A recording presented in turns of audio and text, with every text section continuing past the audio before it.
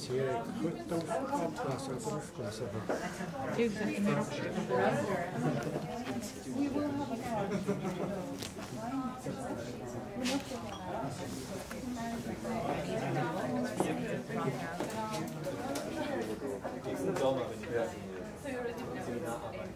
as you can see, this exhibition is a format exhibition. All the presented works are ring binders made by artists.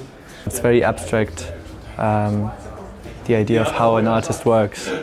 And the ring binder usually stands for office work, so it's like the image for what people think of it, what work looks like.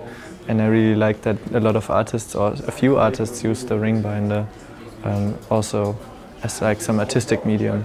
And you see in this show that they use it very differently as some kind of playful field where you can rearrange stuff easily. Maybe you collect your material for collages or as reference for paintings or as a preparation for an exhibition or for a very personal system and logic. So this is an example for a binder that is completely a preparation for one project. That was a project that she did with this shopping house called Nordstrom in New York. And here it's titled Bling Installation. It's also one of the few binders that has a cover. And in here you see all the material she collected in the preparation of the show. So it's sometimes it's reminders for herself, it's notes. Here's even like some stickers that are left over to repair the pages. This one fell off here. And it starts with the entrance to the shopping house. And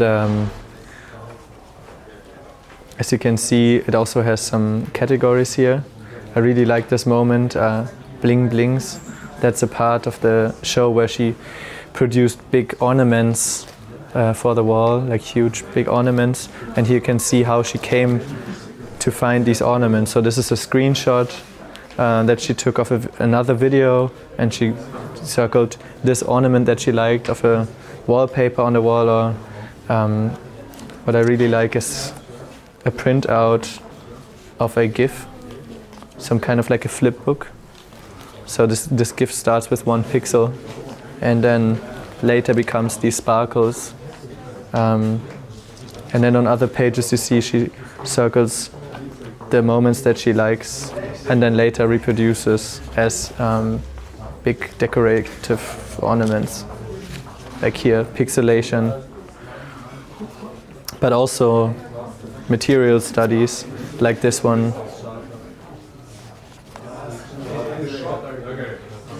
Or on a later page, you even see some textile samples.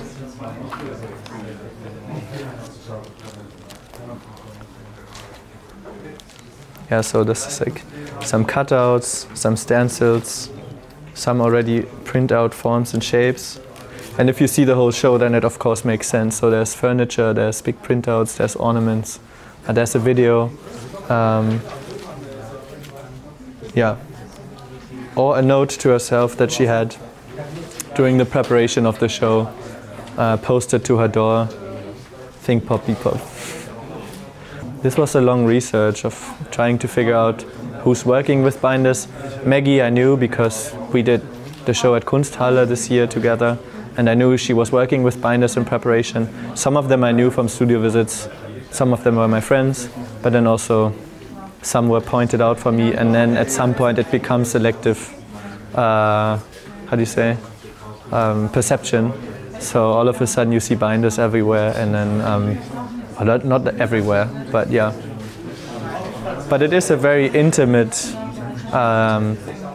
format to most of the people because it's not a resolved artwork. And that's why also some people disagreed or like didn't want to be shown in the show.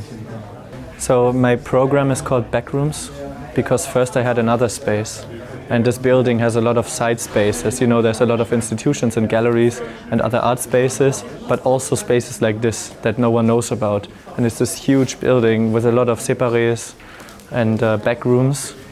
And Daniel asked me to work for him as a curator to do a side program for Kunsthalle with events and like little other hybrid formats that could show maybe like more concentrated smaller shows that we can't do in the big show in the big floors, because this space kind of grew over the years as some kind of like for everything. So it originally was a storage space, and then it became a party location for the after parties of the openings, and then also some artists did screenings in here of movies because it's nice, it's dark, you don't have to enclose a whole room to make it dark.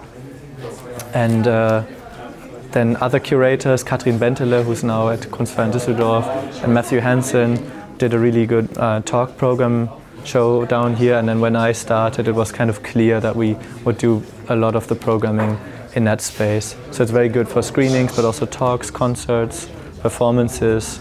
Yeah, and I like to do these kind of projects that are about this kind of besides the art. So what's happening on the way to an artwork that is most of the time not shown or present. So the first program that I did was poetry of artists who usually work in a different kind of field, and most of them have never read it to an audience. So they read their poetry to an audience and with an audience, and also all brought one artwork.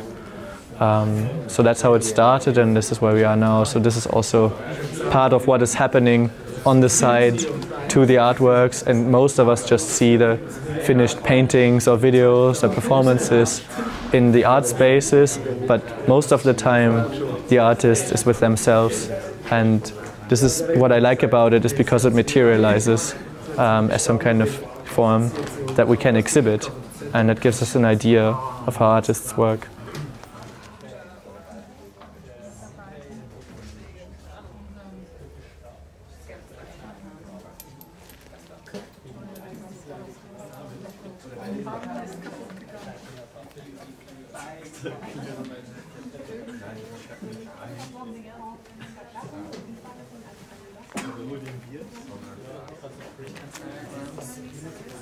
On the glossy like, so like what changed her work, that was what does it mean glossy?